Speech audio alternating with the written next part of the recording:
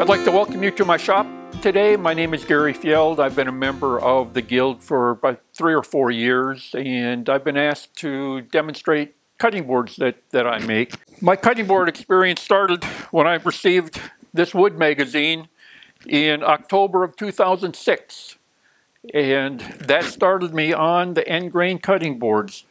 This is a type of cutting board that was in that magazine. I've also made flag cutting boards and three-dimensional cutting boards. These are all made from the same setup. This is just made a little thicker than what the cutting board is. So with that, we'll start with looking at how I design or how I make this cutting board. All of these cutting boards are made from hard maple, cherry, and walnut. And for this cutting board, you edge glue a 2 1/8 inch piece of hard maple, a 1 inch piece of walnut, a 2 inch piece of cherry, a 1 1/2 inch piece of hard maple, a 1 inch piece of walnut, 2 1/2 cherry, and 1 1/8 inch hard maple.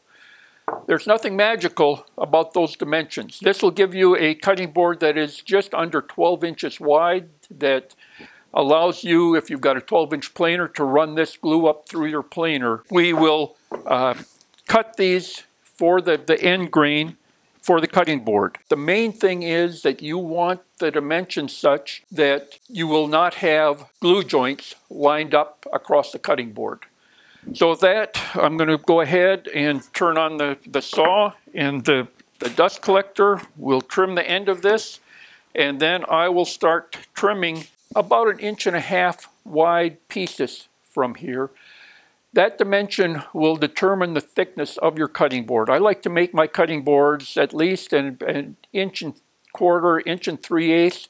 I cut them at 1.5 inches because they are going to be sanded down or planed down to clean up the tops of them.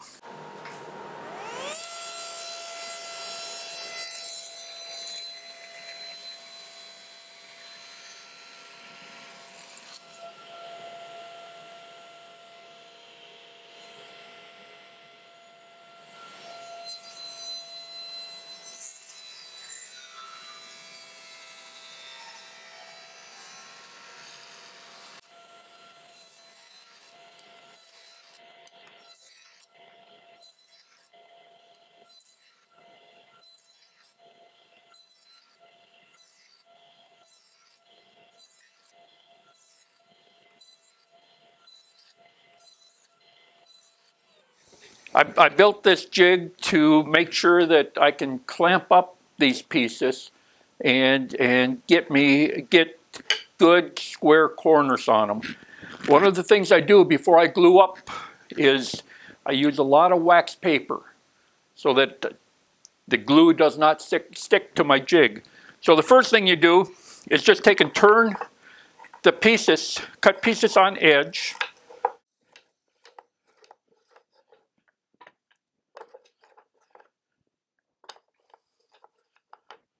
That's the way they came off the saw. Then all you need to do is every other block, you just take and flip. And that gives you your grain pattern.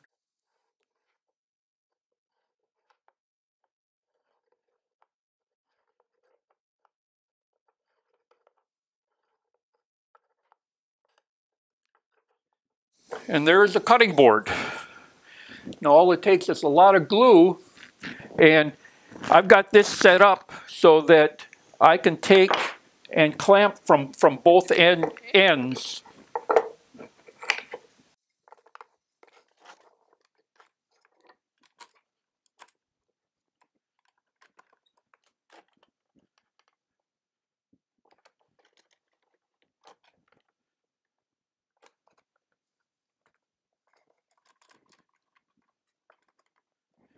And then I will also put clamps across the top.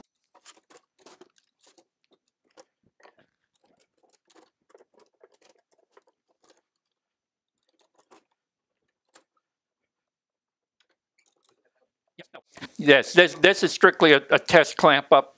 If I were going to be doing the final gluing, I would have sand or wax paper on the bottom, and any place where there is a joint where glue is going to squeeze out so that I can save my jig. And you can see there are saw marks on there. Now once you have glued up that board, it needs to be cleaned up. Two different ways of doing it. I've got a drum sander. I prefer using the drum sander because it gives a much better finish, and the problem with that is that it's a very slow process. The other option is to use the planer.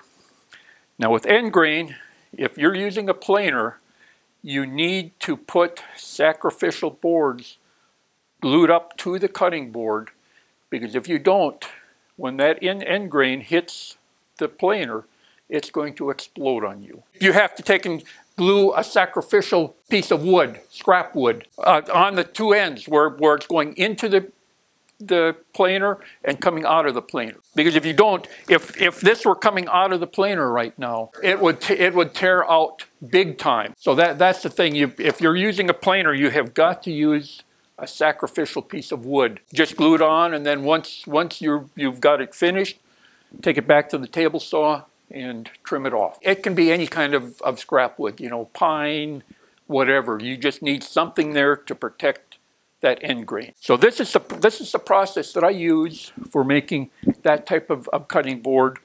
And like I said, you can change your wood material. You can take and change your dimensions. It'll give you a different pattern. As far as gluing this up, I would leave it in here for 2 to 4 hours. I've used two different types of glue depending on what I have on hand. I've either used Titebond 3 or I've used Grizzly polyurethane glue. And I like the polyurethane glue. It foams up, it expands. It's more expensive than the Titebond. But I had a customer that had one of my cutting boards that I had put together with the Gorilla polyurethane, and he came home from work one night and found out that his wife had run the cutting board through the dishwasher. And surprisingly, it survived, and they're still using it. So, you know, they're not made for dishwashers. They're not made for soaking in a sink. Wipe them off with a damp rag, and that takes care of them. The thing is, most women are afraid to use it, and they just set it on the counter in the kitchen. The flag cutting board, cherry, maple, and the Fjeld is made from walnut. Again, all end grain. The stars are actually carved with a CNC, and on the back of it, I put my name on it. I've also engraved, "In God We Trust." The plans for these cutting boards are available from Next Wave Automation. Get online, go to Next Wave Automation, and go to projects. And they've got tutorials on it, as well as the Vectric files for cutting the stars. For the flag, you need 11 pieces of cherry that are 3/4 of an inch thick by 1 5/8 wide by 24 inches long. You need 11 pieces of hard maple, 3/4 by 1 5/8 by 24 inches. And the plans call for 5 pieces of walnut. I've changed that to 6 pieces of walnut. Again, 3/4 by 1 5/8 by 24. And they are edge glued together. Once they're all glued up into those 11 pieces, then you'll go over to the table saw and you're going to cut these into whatever thickness you want for your cutting board. Typically, again, I cut 1.5 inches or slightly over that so that I can finish close to 1.5 inches on the thickness of the cutting board. Then what you do, once you've got your strips cut, you're going to glue up 3 pieces of cherry and 3 pieces of maple for the bottom part of the flag. That is this part right here. And you'll then glue up for the top piece 4 pieces of cherry and 3 pieces of maple. Now, when you glue them up, it's going to be that length. You're going to end up cutting this to 8.5 inches because your stars are going to go against here. And for your walnut, for your stars, you're gluing up those 1.5 inch pieces like this, and that's going to go like this. Now, one of the things that I do on these is I will, on the router table, I will take and cut a groove on the lower part, the upper part, as well as the edge where the stars go, and on the field. so that I can use splines to align these.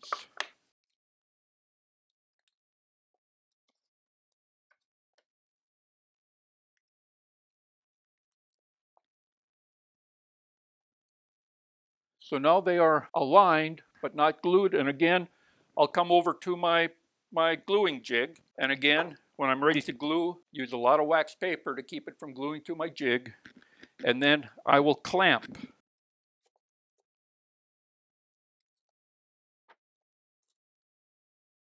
So now those three pieces are clamped together. Now, it's still too long. Once I have finished the gluing and the glue has dried, I will take this blank over to the table saw and again cut this to 16 inches. The finished blank here for the flag is 10 inches high and finished is 16 inches. On here, you want to stagger the joints. So before I have glued these up, I've gone to the table saw and taken that, these individual end grains are 1 5/8. I've cut 13/16 off each of them so I can take and flip them so that my glue joints do not align. The maple glue joint is right here. The cherry is right here. If they were aligned, you have that weak point that they could split right there. Same way over here on this. You don't have any glue joints running the entire length of the cutting board. Once this is finished and I've cut it to length, then I go over to my CNC to cut the stars. The program for cutting the stars is included with the plans on Next Wave Automation. Now I've taken and reprogrammed that just to show the stars.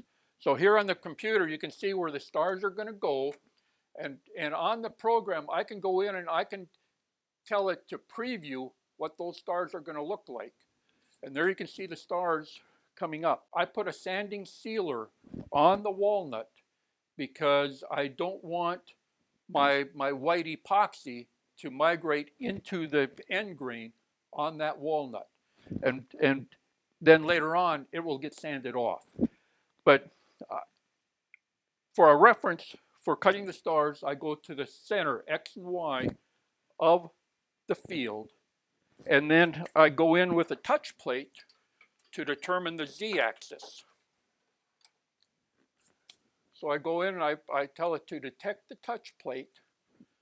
I make sure that there is contact. It says right up here, success, touch circuit complete. And then I tell it that I want to go down to that touch plate. And it knows what the thickness of that touch plate is. So when I take that off, I tell it that I want to move to 0, 0, 0. And it moves down and I'm at the 0 point on the field. Then I'll take and load the code for the stars, press OK to begin the program.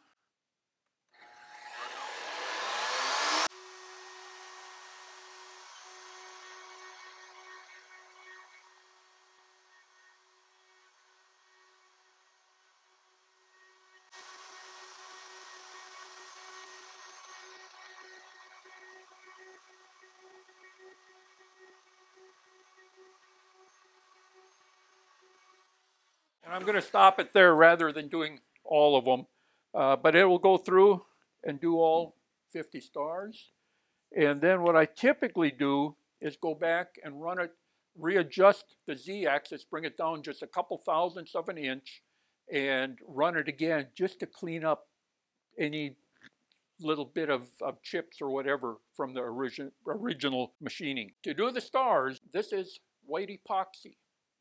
What you do is take, and I use Gorilla epoxy, and a couple drops of white pigment. It's surprising, 1 or 2, 3 drops is all that it takes of this pigment to take and turn this epoxy entirely white. And then I'll take like a motel key, cut it into a small strip, and use that as a spatula for filling the stars. And I'll fill them slightly oversized, and then I'll come back and sand them down so that they are smooth. Now, one thing I just saw, and I have not tried it, somebody did pockets for each of the stars, and then made inserts out of hard maple that would fit in those so that you had the hard maple instead of the epoxy. So that takes care of the flag cutting board. It is fun to make, and it's really pretty easy to make. It's just that it takes time, and you got a lot of gluing to do. The 3D board, and there's a DVD on that. Carter Products. Alex Snodgrass demonstrates this at every woodworking show. The thing with these is there's a lot of cutting, there's a lot of gluing, waiting for the glue to dry. Then you're cutting, gluing, cutting, gluing. So these are time consuming to make. There is a fair amount of scrap with those. These are some of the cutoffs from making the 3D, because they weren't wide enough for another rip cut. I'll take and glue these together and just come up with a random pattern for another cutting board. This was made from leftover pieces from 3 other cutting boards that I just made for a customer. So again, this is a nice little cheese tray. The key for making the 3D cutting boards is your original glue up. You're starting with making sandwiches. You have a 3/8 inch thick piece of hard maple, 3/4 inch piece of walnut, 3/8 piece of hard maple. On the other sandwich, again, 3/8 hard maple, 3/4 cherry, 3/8 hard maple, all glued up. Then once that glue is dry, I'll run one edge through the joiner to clean up that edge, and then I will rip them to the same width on the table saw so that I've got one setup as I'm making them. In the DVD, he uses a bandsaw. I use the table saw because I just like the table saw better than the bandsaw for consistency and accuracy. Here are your 2 sandwiches that you start out with. Then the first step is to set your table saw blade to 30 degrees. You want to be sure that you are accurate with the 30 degrees. You don't want to rely on the gauge on your table saw. I don't care how good your table saw is, that 30 degrees may not be 30 degrees. It may be 28 degrees or 32 degrees. So I use one of these angle cubes on the blade to make sure I'm at 30 degrees. Then the next step is to take and cut the edge on your 2 sandwiches. At 30 degrees, you're going to come up so that you just clear the top piece of your sandwich.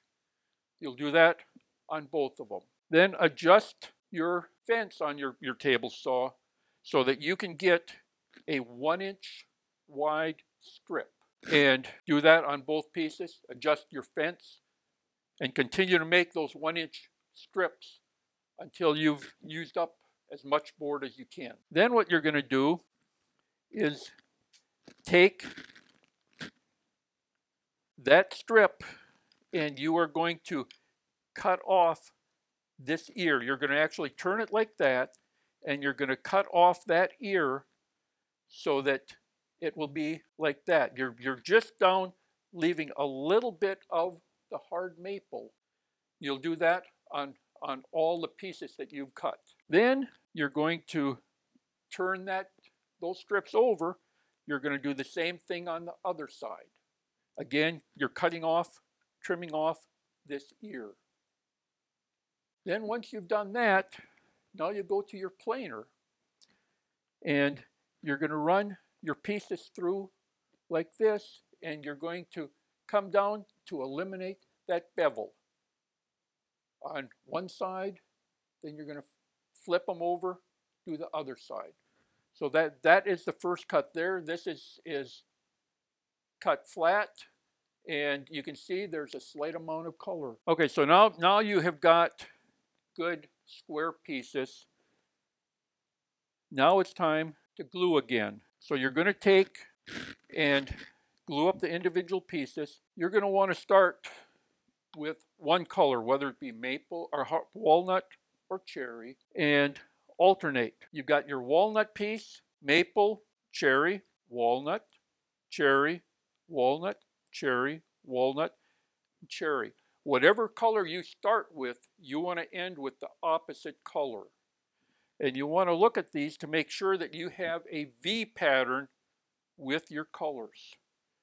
And before you glue, make sure you go back and check again. So now you have glued them up. Then you end up, once the glue is dried, you run that board back through the planer to clean it up.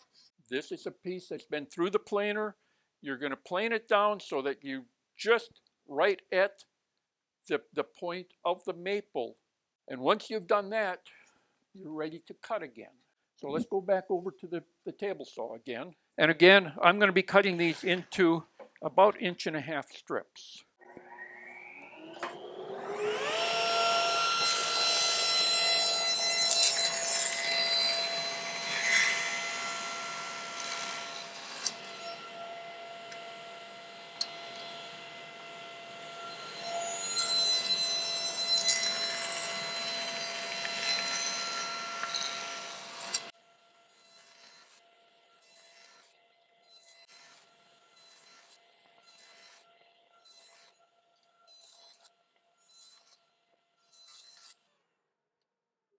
And then it's back over to my cutting board jig again. I will typically run about a 3-foot long board. These were shorter. I had these pieces. I don't like to go anything more than 4 because it just gets to be too hard to handle. Now there are the pieces that I just cut. We're going to turn them on edge.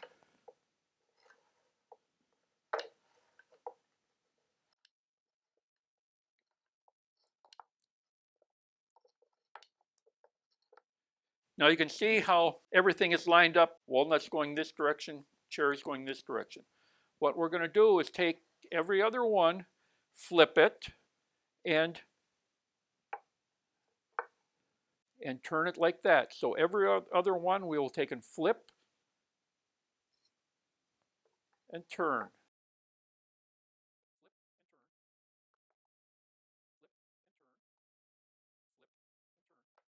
And there we have that 3D pattern. And again, if you look, all the walnut is going down to the left. The cherry is going down to the right. And again, voice of experience, make sure you check everything before you glue, because I have messed up maybe something like that and I didn't catch it until I glued it. And then I ended up, in order to salvage the board, I ended up cutting this piece out. So I was able to salvage it, but it's a pain in the tush when that happens. So there is a 3D cheese board. Once it's glued up, you need to either run it through a planer with sacrificial boards on it, or run it through a drum sander. Like I said, I prefer the drum sander. I will, on all of these cutting boards, on the drum sander, I will start with a 120, and I have had extremely good luck using FinTech abrasives that is no longer a patron sponsor of ours, but using zirconium oxide on my belts for my drum sander. It has done an extremely good job. And then I will change to a 150 grit through the drum sander, and then I'll come over to my bench and use a random orbital and go up to 220 typically. I usually don't go more than 220 on any of them.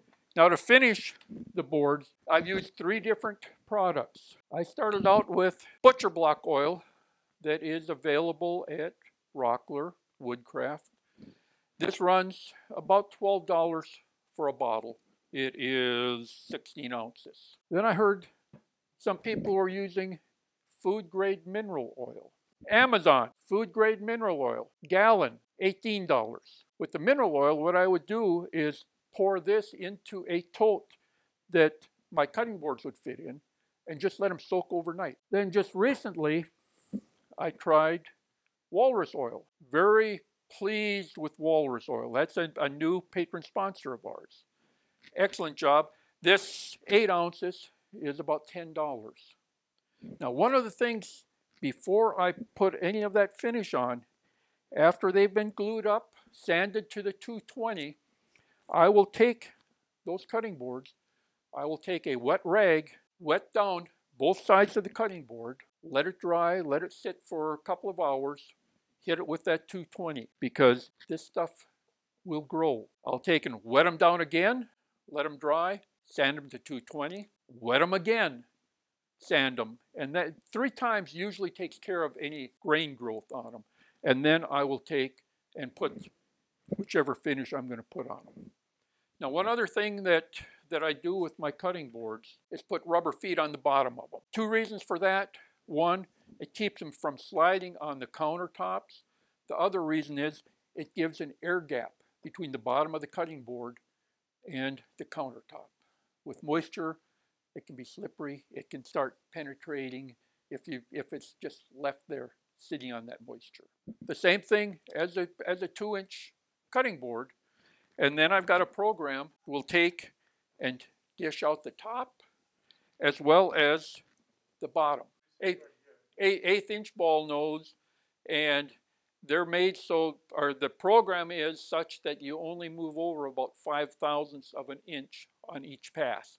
So it is a long process to do that. I start with a 1/2-inch ball nose just to make the first pass through here to clear out the depth. Then I'll go to the 1/8 inch, and it actually angles through it all the way through. When it makes that first cut, it's going down about 1/8 of an inch at a time to that full 1.5 inch depth. I like Fjeld. That's my cutting boards. Here I've got a completed plank that I would use in a cutting board. This one is going to be part of an end-grain cutting board. Okay, so this is the plank. 2 maples and black walnut of various grades, sapwoods and heartwoods, so I've got some different colors in here. We're going to cut this in little slices so we can turn them up on end to make an end-grain cutting board. So the next step is to show you the table saw sled that's customized to make these very accurately. This one got modified yesterday for this saw. It was still set up for the Craftsman. The vacuum system is hooked into the cabinet of the saw and has also a line that comes up here to this. When you're cutting these planks, you want to cut a very consistent length. If not, when you go to glue up the end grain strips, you've got a tremendous amount of sanding, so you want them very, very consistent. And that's not horrible on a standard sled with a stop. But when you're getting down to the last cuts, the width of the plank is very short. So holding the angle critical and accurately to the blade, and some safety items as well, I've got this stop which pivots into place. You push the plank against it, and then you can release the stop. So it's not the wood is not captured against the blade, and this little device presses down and holds the plank down in place. So the first cut is just to square up the edge of the plank.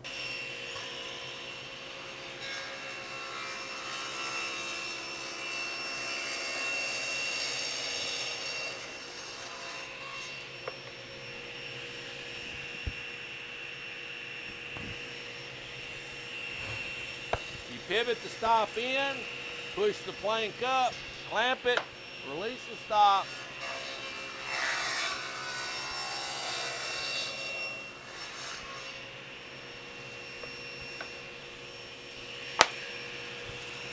And you repeat until your plank is used up.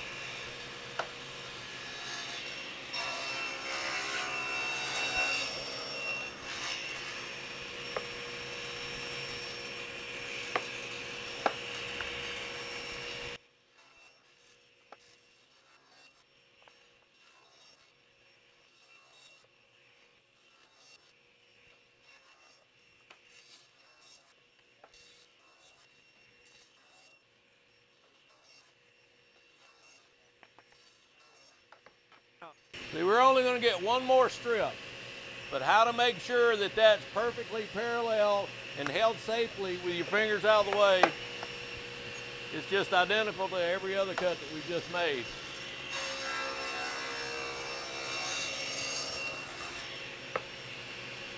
My personal preference is normally to flip them, turn them over, get different. If that was a constant, all dark walnuts like this, I'd probably leave them just like this. because this is a mixture. It's more appealing to me if I kind of turn it into a camouflage pattern. I organize the walnut and all, and I spell out letters in my cutting boards, LSU, you know, UGA. But this one is going to be just a pattern. Well, it's got the maple, hard maple on the outside. So I grabbed 2 of these that are nothing but hard maple, and let's say like we're going to make a cutting board that large. So I just kind of mix it up and, you know, different things. There's kind of just, oh, those 2 are too, kind of like maybe doing that.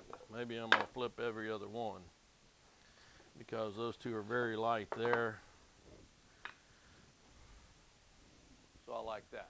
All right, this is a custom clamp that I've built. 3/4 by 2.5 aluminum bar, 3/4 by 1.5 steel bar. I tap these for 1/2 inch all thread. The modules of bending on these are about equal. I've got shoulder bolts in the bottom to space it up off the table. I turn it on the table like so. I have this square mounted to keep this edge of the boards square to here. I also have some adjustments.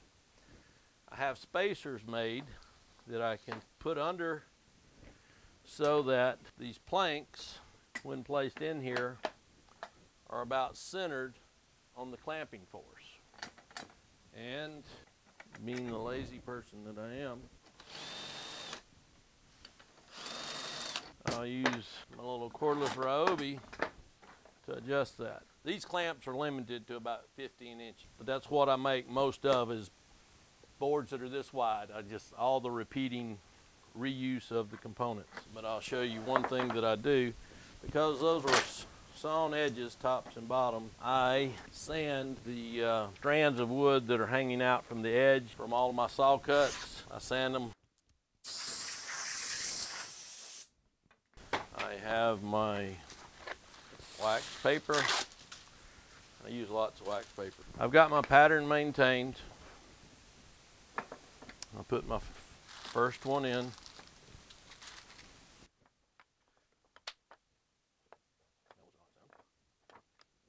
I'm stuck on Type Bond 3 for my cutting boards for sure, in almost everything I build. The cost difference between Type Bond 3, 2, and 1 is so minuscule.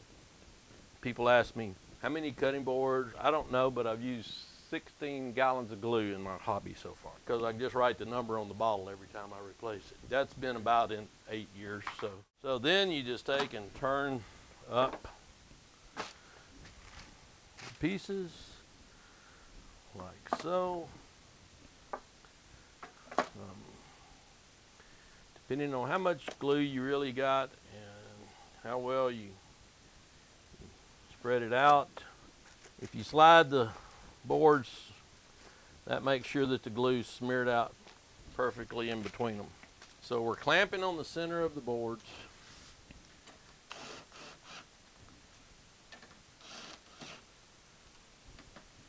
I snug it up because even with this, it's pulling perfectly on the center line and evenly, and I've got it square. It'll still move. You have to take your time and eyeball and line up. This is really great and better than anything else I found, but it don't do it by itself still.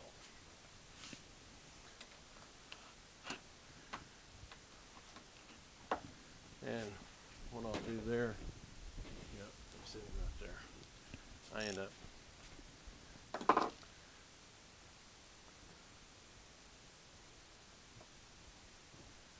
even after I snug it up, before I haven't let it set too long, I can still move them boards against one another, getting some alignment. Run my top finger across the top and make sure everything's still going good on top to bottom.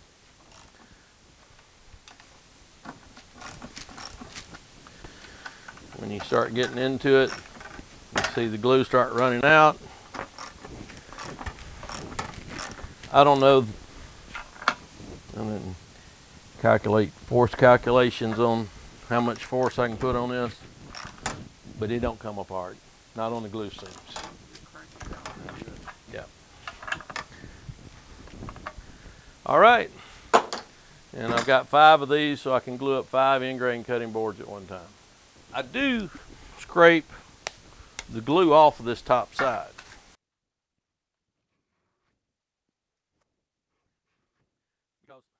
I don't see any problem running the glue through the planer, especially with the helical spiral cutter heads.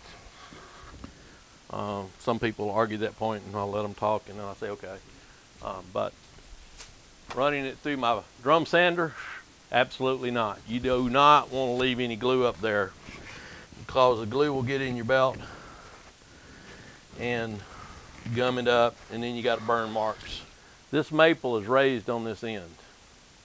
That wasn't like that a minute ago. So as that glue is moving around underneath that pressure, it will move. So I'm going to stop. How long do you keep it in there? 24 hours.